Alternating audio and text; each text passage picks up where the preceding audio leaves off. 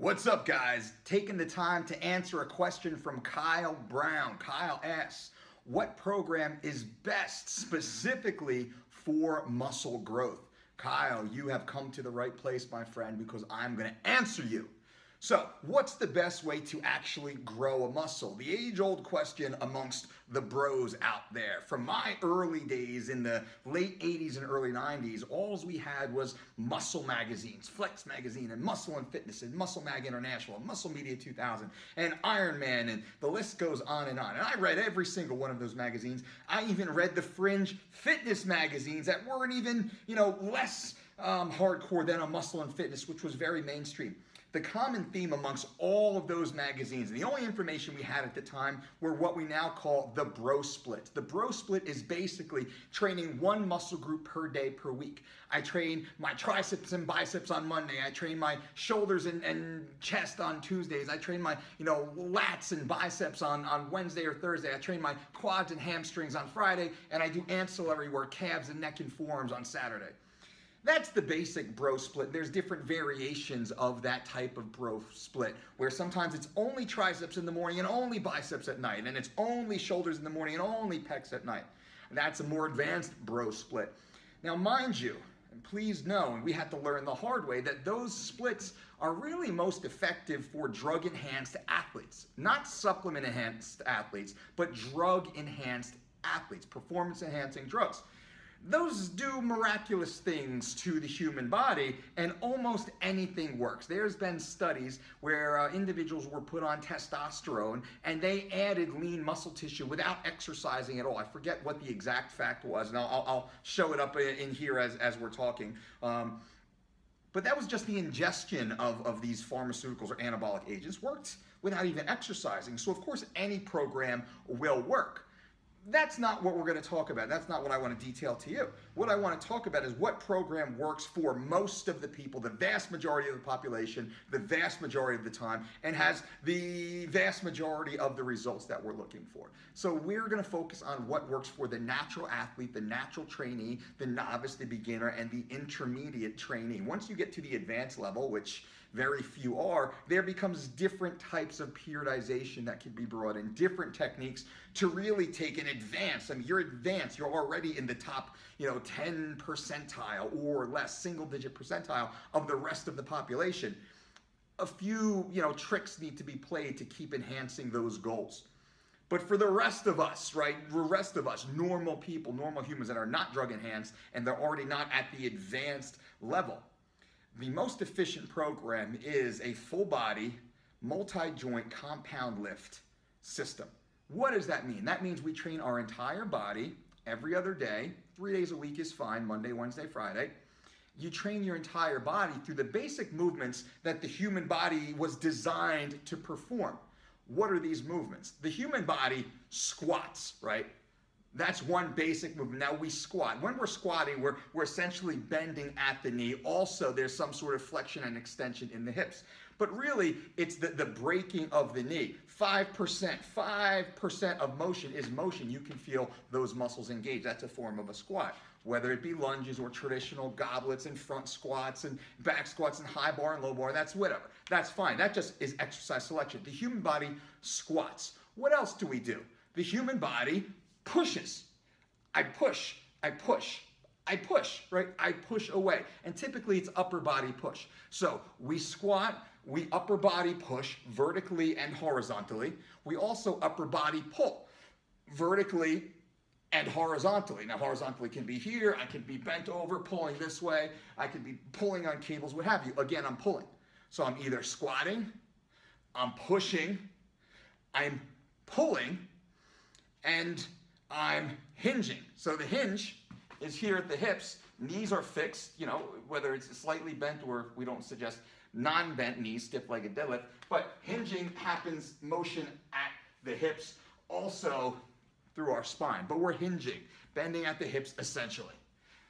And then the last thing that we do is we rotate. We rotate, or really our core is designed primarily to resist rotation. Resist. If I get pushed, my core engages to resist. So we're resisting force essentially, but also we're working through the full range of motion. And that can be done in many, many different ways. So again, let's rehash this. We squat, we push, we pull, we hinge, we rotate. That's 5 basic things. Those are 5 core lifts. So now that's the full body. We train the full body using multi-joint compound movements. What is that? Multi-joint is multiple joints are being used at the same time, bringing in a larger variety of muscle groups. You're getting more bang for your buck. Instead of doing tricep press downs really strict with a cable, I'm gonna instead go to a dip bar and I'm gonna zip my way through, working the pecs, working the deltoid, working the serratus, working the tricep, working the trap, working so many more muscle groups than just that fixed squeeze, the bodybuilder style. And that's fine for the bodybuilders that are already bodybuilders and have already built 90% of their physique through doing these concepts that I'm sharing to you guys right now. Multi-joint compound movements, not leg extensions, squatting, goblet squatting, med ball, walking lunges. Check my other videos, you'll see what we're talking about. We want to perform one basic exercise through these basic human movements. So we're gonna goblet squat. We're going to overhead dumbbell military from the floor. We're going to bent over pendlay row with a wide grip. We're going to RDL, Romanian deadlift, or kettlebell, single leg RDLs. The list goes on and on. Rotation, we're going to gable grip, med ball, gable grip, Russian twists. Awesome. And there we go, right? That was the 5. As I'm talking, I'm counting, not really. But you can see, and now that list goes so wide. So wide. I can dumbbell overhead press. I can barbell overhead press. I can kettlebell clean and overhead press. I can bamboo bar with rubber bands, with elastic bands hanging from the sides and plates hanging from the side. I can press, right? There's so many different ways to do it. I can underhand chin. I can weighted hand isometric or underhand weighted vest isometric chin up. I can TRX row, I can band snap, I can bodybuilder low cable row. There's so many things that you can do, but pick one exercise. We want to train weight-wise, right? So we know the frequency, Monday, Wednesday, Friday. We know the exercise, we know the goal of the training day. We're not exercising, we're training. The goal of the day is to work as many muscle groups as possible in as much of a biomechanically efficient pattern as possible to maximally stimulate the central nervous system without burning it out. That's why we're not doing, 5 exercises and 20 total sets for biceps. We're hitting it and we're getting the hell out of there. Multi-joint compound movements done every other day, full body, and training percentage. We want to train right around that 80% range. 80% of your 1 rep gym max, not your perceived 1 rep ammonia caps powerlifting competition, unless you're them, unless you're already in that last 10%, and most people are not. I'm not there right now myself. I've been there from time to time. I'm not there right now. This is what I need to be doing, and we need to be doing. This is where the gains come. So we're going through multi-joint compound movements every other day, Monday, Wednesday, Friday. Wide selection of biomechanically correct movements that are, again, working as many muscle groups as possible. And we're training approximately 80% of our 1 rep gym max. Now, what does that 80% reflect? At 80% of your 1 rep max with perfect form, and that's what our 1 rep max is, right? That's important to understand here when we're programming. I'd rather you be at 73% of your true 1 rep max instead of starting at the 80, because that gives you scalability. That gives you the ability to move forward. George Lehman had made this point in one of his older YouTube videos a few years back, and I don't think the community really grabbed onto that. The scalability is I'm starting here, even if it's a little lighter, I'm going to be perfect with it. And I'm going to be developing these inroads to the central nervous system, to the muscular system, enhancing the energy systems, just getting those clean quality reps. So when I do get to that 80%, I can still keep going. I have that scalability. And I've made great progress from 73 to 80%. So we're going to say about 80% of your 1 rep gym max. Very important. So at 80%, most athletes will fall somewhere between 3 to 8 repetitions at 80%. If it's only 3 repetitions, you're likely very novice and your central nervous system doesn't understand how to perform it, so you're failing at certain areas. If it's at 8%, you've already gone through a training phase where you're now either underestimating your true 1 rep max, or it's time for you to jump because you've improved your 1 rep max during that last training cycle. That happens. A lot of times people will choose their weight week 1, come week 3 or week 4 with proper programming, they've already added 3 to 7% to their 1 rep max. That might not matter to some, but when you're talking about 500, 700, 800 pounds sometimes on a squat or on a deadlift, well, those percentage add up to quite a bit. So we're training now multi-joint compound movements every other day, Monday, Wednesday, Friday, and we're training approximately 80% of our 1 rep max. Now during that time, let me fix this screen here. During that time, you want to be focused on maybe 4 sets or so of approximately 6 repetitions. 6 repetitions for muscle growth. We're talking muscle growth.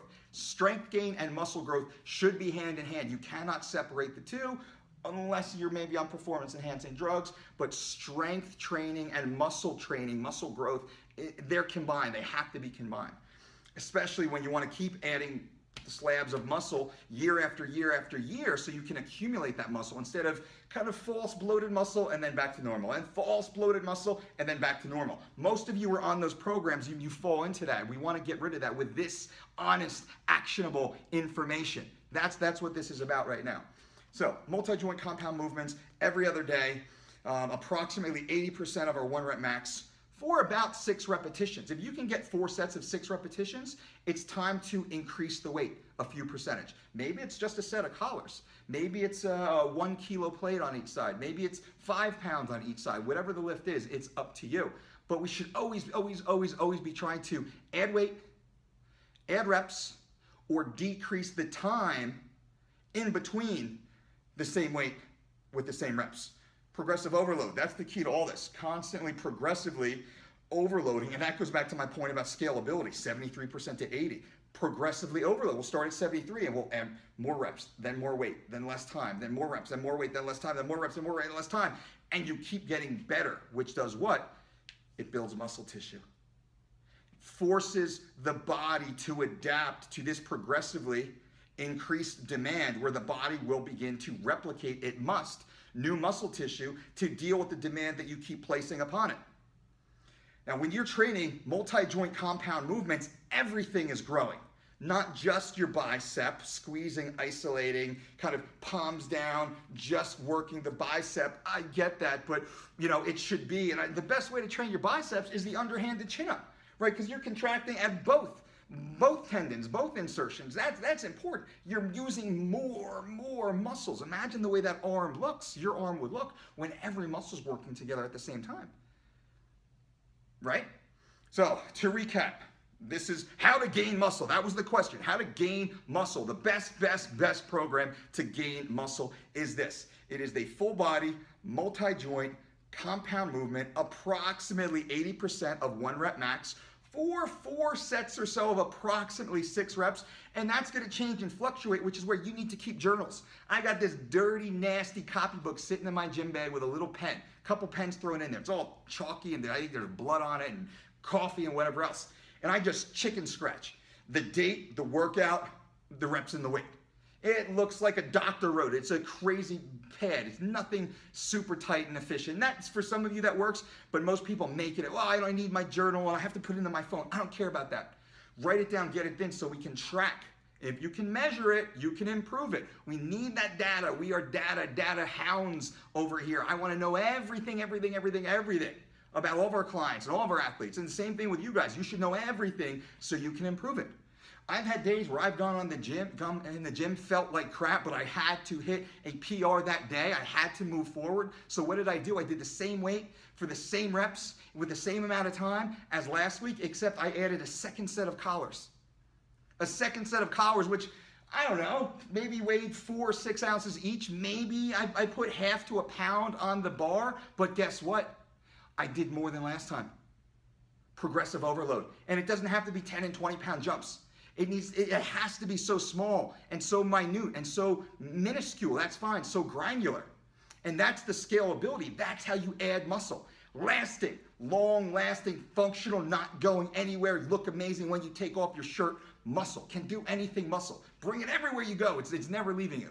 That's how you do it. You don't do it by doing cable, isolation, bodybuilder, curls. And I'm not bashing the bodybuilders. That's cool. That's fine. But that stuff doesn't work. It doesn't work for non-bodybuilders. It doesn't work really for non-assisted trainees. Maybe in the novice beginner phase, just because everything's new, you're just learning to walk and train. Everything works again at that time. Typically, you're a little younger, right? In that 14 to early 20 range, hormones are typically bursting. You're on natural, induced HRT because just everything's going and growing and you're getting hairs in places I didn't know.